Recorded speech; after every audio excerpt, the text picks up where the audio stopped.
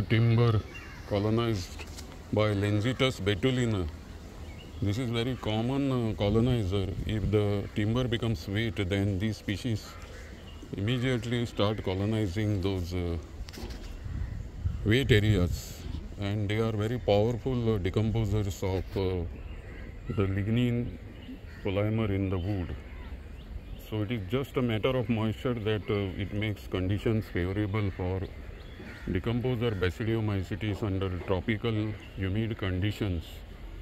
I am photographing this in unsought Mapusa. This example of timber or finished wood being decomposed by Lignicolous betulina, well studied basidiomycetes. Large fruit bodies are seen here, old fruit bodies, last year's fruit bodies. Again they will be germinating the spores and colonizing undecomposed wood. Everywhere it is rotting here, and it is already worked by the termites.